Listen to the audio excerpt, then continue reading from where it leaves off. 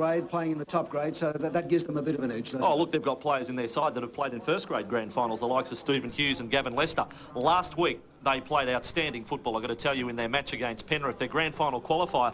It's hard to believe, Ken, the first week of the finals this year, the Bulldogs lost 52-4 to Western Suburbs. What a wake-up call for the minor premiers that was. The next week, they came out and ran up over 60 points against Manly to get through to this game. And last week, they just blew Penrith away in the first half. They scored 24 points. Jonathan Thurston, wearing jumper number 20 last week, coming back from a fractured cheekbone. That was an enormous boost for the Bulldogs club.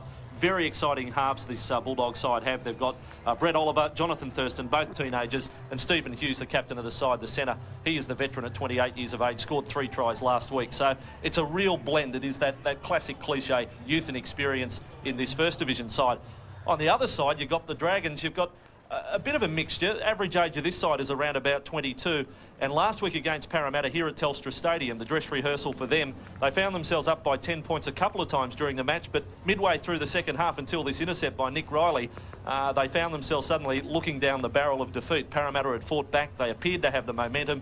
That one run changed things all over, and the Dragons would go on and score the last 2 tries of the match to get through to the grand final. And if we can only size up head-to-head between these two teams, they've only clashed once this year. That was down at Wynn Stadium, and the 2 squads that will play today were very similar to the 2 teams that met on that day, and the Dragons emerged winners. So, yes, the Bulldogs are favourites, but as I say, as we've just seen then, minor premiers doesn't mean you're across the line. Counts for nothing. OK, well, the Dragons have had their disappointment. The Bulldogs have had their disappointments in the top grade, so it's a tale of hardship, isn't it, already? It is, and a good battle between the coaches too. Mick Potter, former grand final winner with the Dogs, coach of the Dragons, against Kevin Moore, who's won a couple of lower grade titles in recent years with the Bulldogs. Thanks very much, Andrew. Look forward to the call. Live rugby league action kicks off after the break. The Bulldogs versus the Dragons for the First Division Premiership, right here on Wide World of Sports. Sunshine on that eastern side of Stadium Australia. The fans on that side certainly enjoying it. And a great reception it was for the young Roosters players from all the supporters here.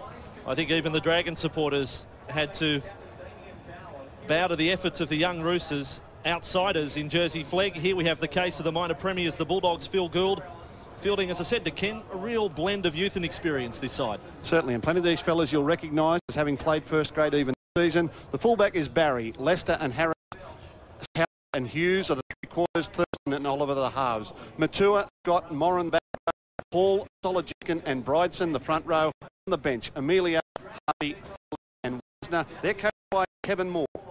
And for the Dragons, a couple of late changes to the team. Kent is the fullback. Simmons and Christensen on the wings. Nero and Kativerata in the centres. Bauer and Kerr are the halves. Forward pack, McBride, Tutt, Attenborough, Stapleton, Ellis, Ross, Reily, Felsch, Hill and Rogers on the interchange bench, and coached by former great Michael Potter. Good to have Jason Taylor on board in commentary for this First Division decider, as the Bulldogs will come out.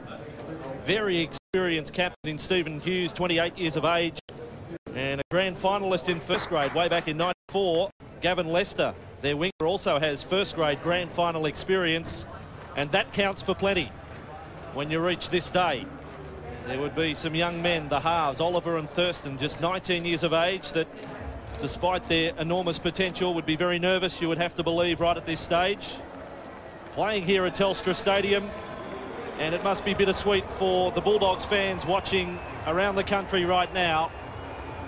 You were hoping that it would be your first grade side playing today. The events not far out from finals ruin that. But here you have a chance at winning a First Division title. And they come into this match on the back of 2 rousing performances, week 2 and 3 of the First Division finals. After that, well, just one of those days where they lost 52-4 to Western Suburbs in week 1. Jonathan Thurston, number 6 on his back. No disrespect to many players we'll see today, but he is a class above this level of football. And now the Dragons for this team, with changes in personnel to the first grade squad for next year. A number of these players looking to prove to whoever will be coaching first grade next year that they are ready to take that step to become consistent first graders. Their one meeting this year was back in round 14 at Wynn Stadium. The Dragons won 27-18. They are skippered by a former Eagle in Damien Bauer. And they will be relying on some of those players who have already tasted first grade to come through for them today. Damien Bauer's been a fine leader for them. Reece Simmons comes back today from a broken leg, hasn't played since May, makes his return grand final day. We are joined on the sideline this afternoon by former Dragons first grade captain, Origin star Mark Coyne. Good afternoon. Good afternoon, Andrew. I've been for a bit of a walk around the field, and despite the hot weather today, it's actually quite cool down here on ground level at 22 degrees, and there's actually quite a nice light breeze to keep the players cool. I suppose, as you said, today's First Division Grand Final gives the opportunity for the Bulldogs fans to get a bit of joy out of the year, but I'll stick true, mate, and tip the Dragons. The Dragons players rallying together. They would be disappointed for their comrades who lost the Jersey flag decider. Tony Archer, referee. And Bulldogs will run from right to left for this first half as we draw a little closer to the first grade decider between the Roosters and the Warriors. We get underway with a trainer ducking for cover from the Dragons. So St George Illawarra, the defending champions in First Division. They defeated Parramatta on this day last year. And some big defence, some pile-driving defence from the Bulldogs. First tackle of the match was Brideson and Hall leading the charge, and now Stapleton for the Dragons. Front row with plenty of first grade experience, taken low by Brideson. Ellis's dummy half, and offloading there for Attenborough. And outside their 20-metre zone. Ellis is one of those Tinga connection that have tasted first grade football, former Rooster. Another hit up there for Stapleton. He is the forward leader in this Dragons pack. And first kick of the day from Keiran Kerr. It is good, and it has Nathan Barry on the run back. They have the in-goal judges in the First Division. That was the official you saw trying to clear the path of the ball there. No video referee. Yeah, referee Tony Archer there, just trying to stamp a little authority on the game, try to speed the play. The ball's up, and no surprise that we have a couple of clubs like the Dragons and the Bulldogs here in the First Division Grand Final. Both clubs synonymous at this time of year with finals football, and that filters down into the culture of your lower grades. Two very good football teams here. This will be an entertaining game. Brideson working right with Dennis Scott. First grade debut way back in '96 with the Broncos. Plenty of experience there. 30 metres away from the Dragons line. Best field position of the match, and here is Thurston with that step. His first touch, he gets past two. He's there to try and kick 7 goals last week. 20 away from the Dragons line, and they are set to the left with young Oliver. Passing for the lock forward, Maitua. Maitua had that left arm almost free there to offload. So the Dragons defence, little examination for them here. Scott with a run to the line. And 15 away on tackle number 5. The playmakers are the 7 and 6. And Thurston is calling for it, and he has it. His kick from 12 out, a little bounce that in goal. There's a charge of blue and white jumpers. And Ben Harris is going to claim that he was first there. In-goal judge agrees. Tony Archer agrees, and we have the first 4-pointer. Ben Harris has it. It is 4-0 to the Bulldogs. Good work here for the Bulldogs. Finals are won on simple football and 5th tackle pressure.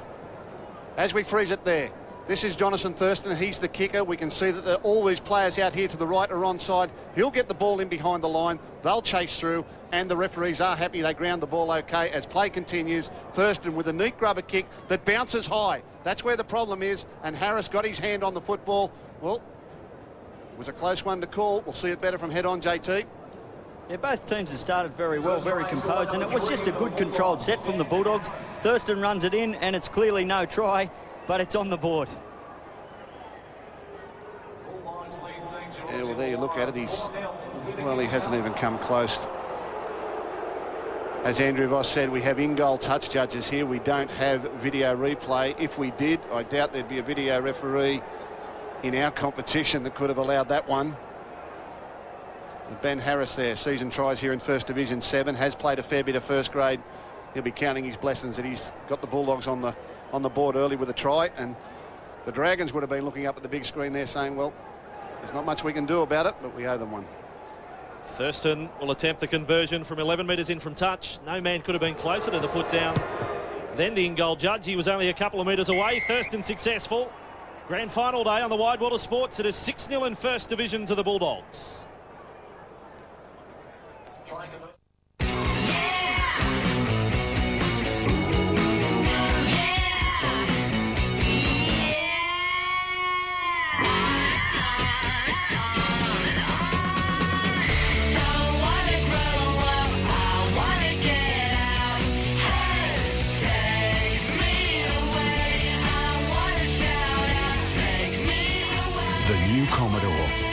It's like corners were made for it.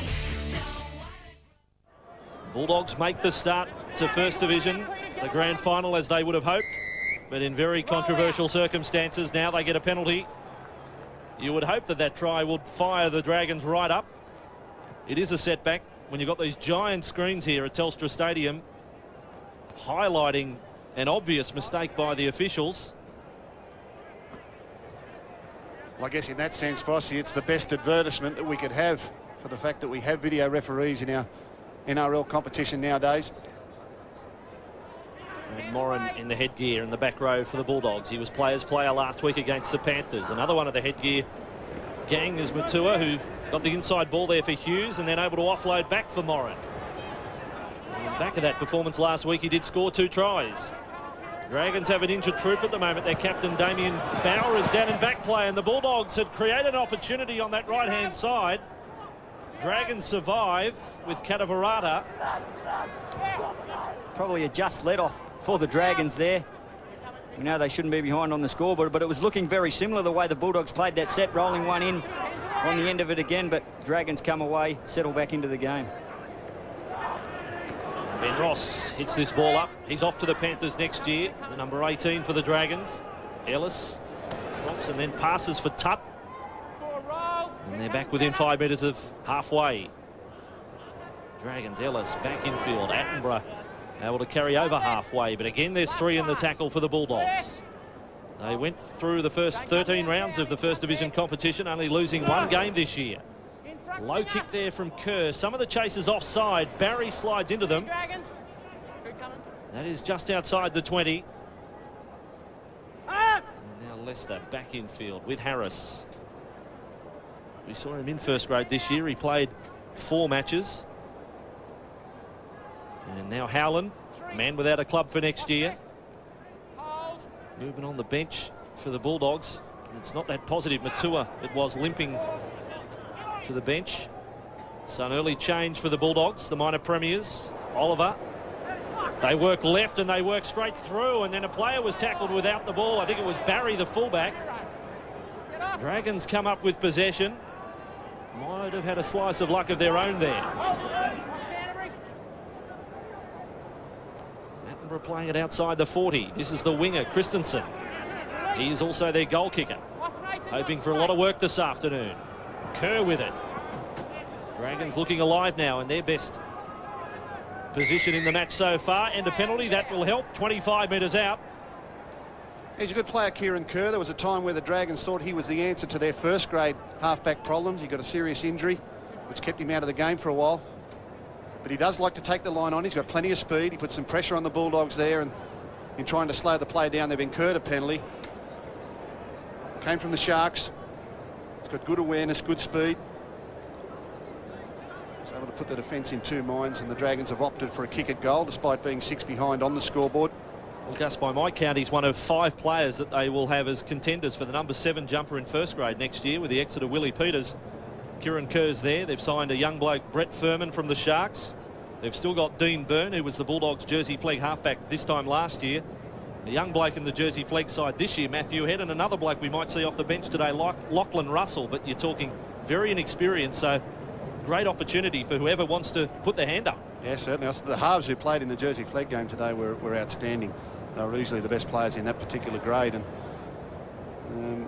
you can see too, for those that don't see a lot of First Division football, that these 2 teams will resemble greatly their first grade counterparts, their NRL counterparts. The Bulldogs look like their senior team, the Dragons look like their senior team, and you've got a mixture here of older players who have experienced a bit of the top grade and younger players that are still hopeful of getting there. 26 out and 20 in from touch. Christensen, a bit of a stab with his first kick, and it's only just going to go dead. They'll have the 20-metre dropout. Mark Coyne's sideline at 6-0 to the Bulldogs. Yeah, thanks, Andrew. One thing Mick Potter would be concerned about, he was very worried coming into that game, was actually the offloads from the Bulldogs forwards, and they're getting plenty away at the moment, and they need to address that. Thurston with a low restart, and it will be Stapleton's job to bring back over the 40-metre line. He actually won the award for the Dragons First Division Player of the Year, and he's signed up for next year. It's interesting to note there too, Vossi, grand final today. We've got 3 games on. Of the 3 games played, there are 6 teams, and 4 of them are coached by ex-Canterbury players. Michael Potter played with the Bulldogs. Kevin Moore played with the Bulldogs. Dean Pay played with the Bulldogs. Scramble here, Gus, with that kick over the top. It was knocked on at the finish. No try for Nero. Although the touch judge has picked up some interference that he's not too happy about. The first man in, Howland, was collected high by Kativerata. And then Kativerata the kick, and then the fumble by the centre. I think the touch judge has got Kativerata for a... Well, he's given the penalty to the Dragons, which is a great boost for them. They've had a couple of things go against them in this game. They missed that goal kick that they probably should have got. Now they really can build some pressure on the Bulldogs team. They trail by 6 points to 0, but that mightn't be the case for long as Ross takes the first hit up. Only a metre away from the line. He is a big bopper, the front rower for the Dragons. Back for Kerr. This is Stapleton. And driving defence there from Ben Harris, the number 3. Ellis. And again he stops before he passes. They lose a little edge in attack with that sort of play. Nathan Tutt held up 9 metres away from the line. Power out of dummy half, the captain.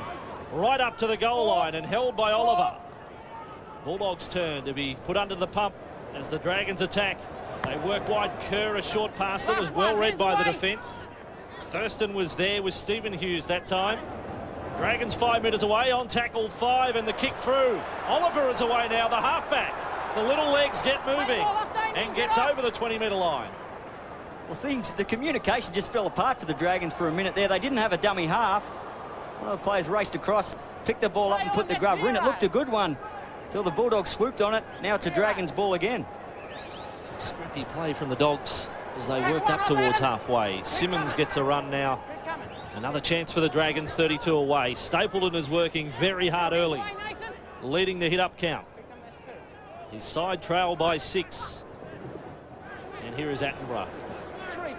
Wollongong Jr. in the back row with the Dragons.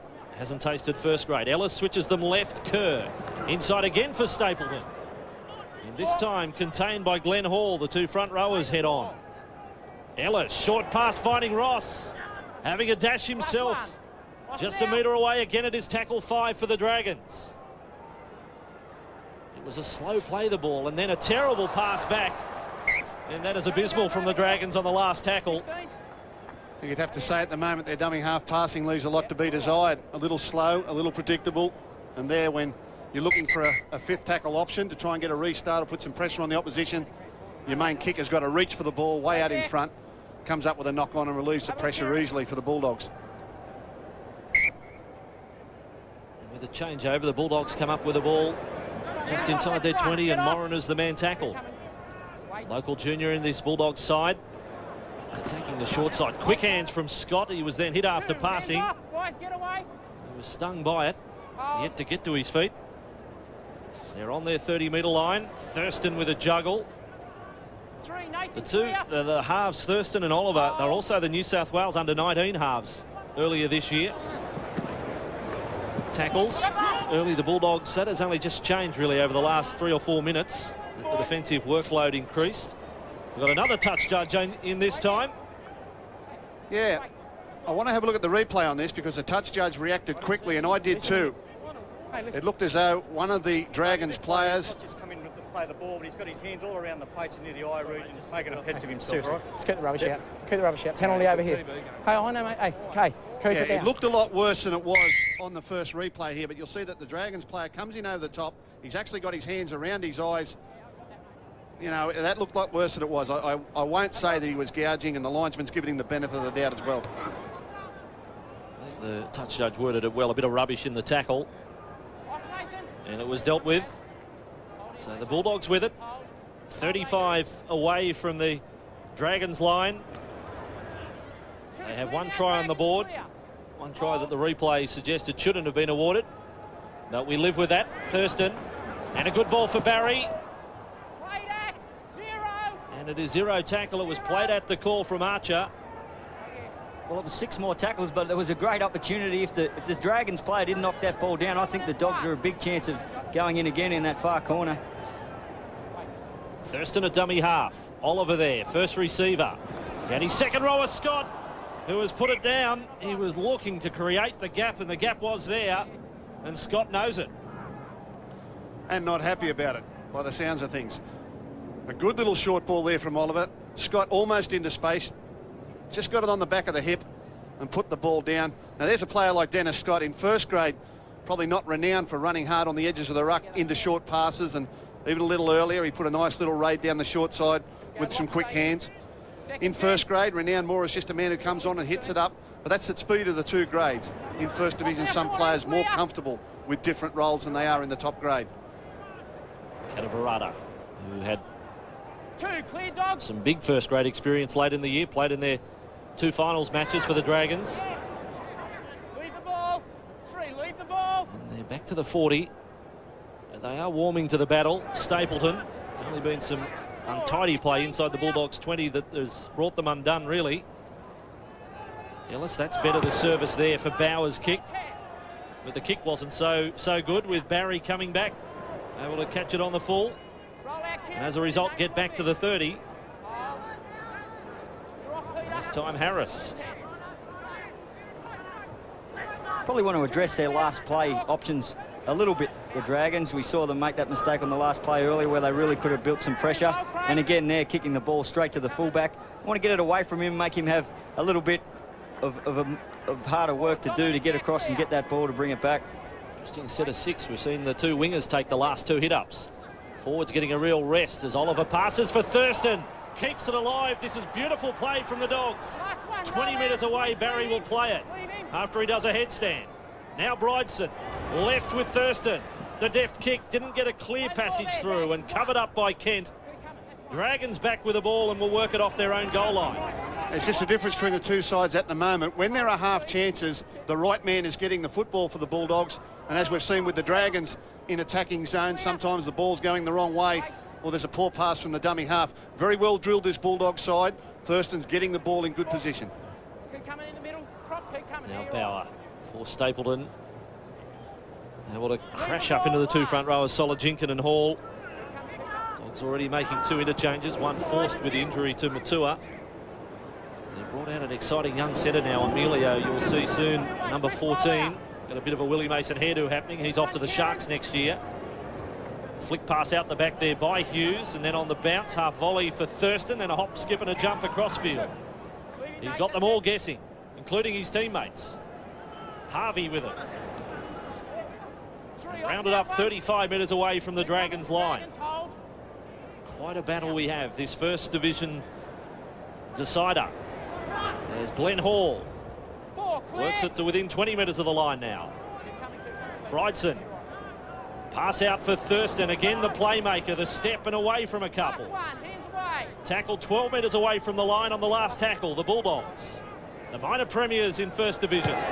The high kick comes from Oliver. Kicking for the wing of Howland. It is taken over the sideline. And it is off the Dragons. It will be a scrum feed for the Bulldogs. Well, this is exactly what we've been talking about. The Bulldogs at the moment are just doing it better. They're building the pressure on these last plays. He was compelled to go for the ball there. Pushes it into touch, and the Bulldogs will get another set of 6. Playing out their sets, smart plays on the end, putting the pressure on the Dragons team. Ladies and gentlemen, we have the result of the 2002 daily. Well, there's hardly a player in their entire squad who hasn't tasted a grand final in whatever grade over the last few years. They have been the Jersey Flegg minor, or the premiers, for the last 3 years. They won the first division title 2 years ago. They've got players with first grade grand final experience. They know what this is about. Perhaps they've settled down quicker into this match as Oliver. A dart from the scrum base and upended there by Simmons. Only 5 away. Full set of 6 to work with. Thurston, they rushed up and he has trapped a dummy half, still 5 away from the line. Dragons trailing by 6 points to 0. And Hall will take the hit up. And now he's only 2 away. A pile-up of defenders. They come left with Oliver. A dummy to Barry. The defence rushing off the line and put down by Sologinkin. And that is pressure from the Dragons' defence that was applied that forced the mistake. Just come over here for a sec. Stay out of it. We're going to have the scrum, but... No.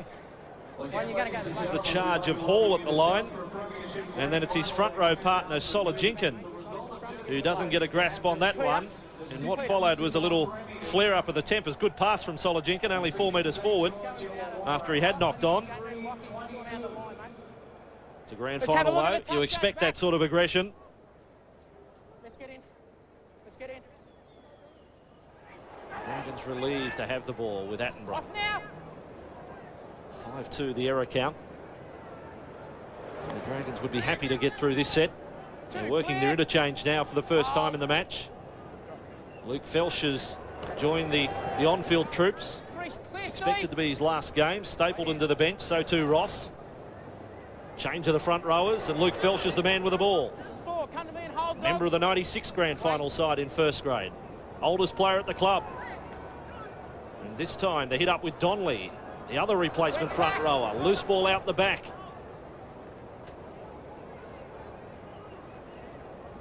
And up on Ellis to make the tackle. A real wrestle going on. Eventually he is down. Stay out. And Dragons keep it going, and again some sloppy work, and they put plenty of pressure on themselves. And the kick is a beauty, really, under the circumstances. Barry is able to cover it up 20 metres out and run back in field and run straight at Bauer. Yeah, it's just not fluent for the Dragons at the moment. Again, those problems out of dummy half. PJ Ellis, who's actually playing at number 9 and dummy half for the Dragons, a former Rooster, has always been a back rower. I guess more because of his size, he's decided to move into that position to extend his career.